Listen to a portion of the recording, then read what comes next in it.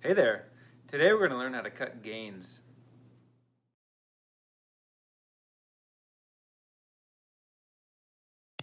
When boat planks overlap, it's called lapstrake. This is a traditional style that began with the Vikings and allows planks to be thinner because of this overlap. Building with lapstrake planking is not more or less difficult than smooth planking. It just requires different techniques and different fastening methods. At the ends of the boat, a joint is cut to reconcile the overlap. Call it a rabbet or a gain. It's a way to transition from overlap to smooth planking. Here's what a gain looks like in this shop. It begins 16 inches from the end of the plank and is 3/4 of an inch wide, which is the amount the planks overlap each other.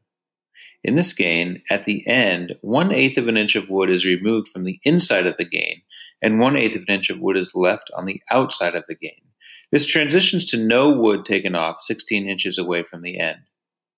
Looking into the plank from the end, you can see the finished gain and its shape, which resembles a puzzle piece.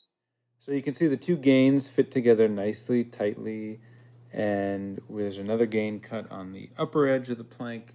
So our last plank needs to have a gain cut to match tightly into this one.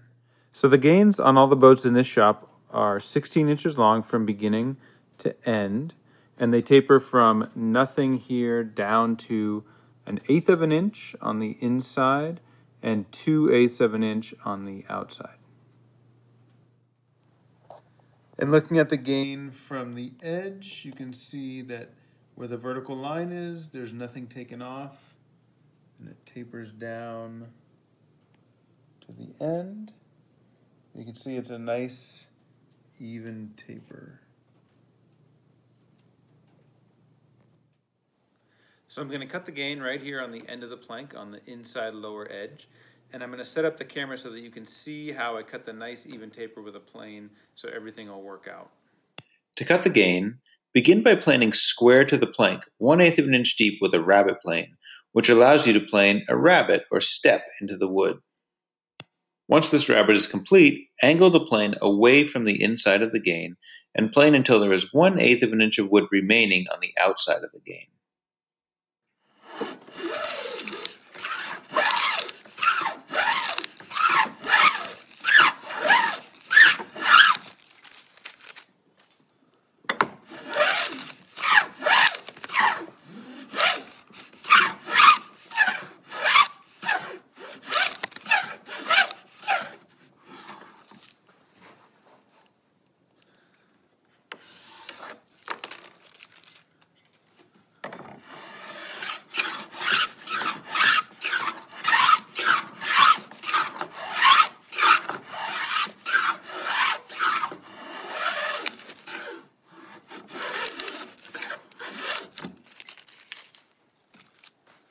Okay, so you can see that I've planed it to the line.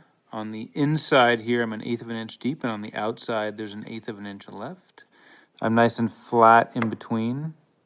And along the entire length of the 16-inch length of the gain, I'm nice and flat. This way I know it'll fit nicely into the next plank.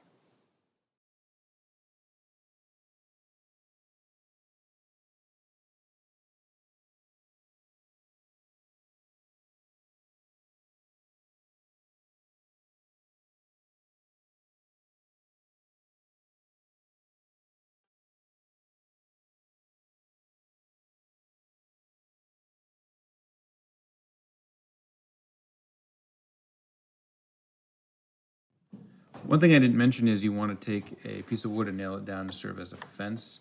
This keeps the plane at the right width and ensures that your gain is nice and even. So the gain is cut, and I clamped the plank back on the boat. Now we're going to clamp it up at the stem and see how the gains fit.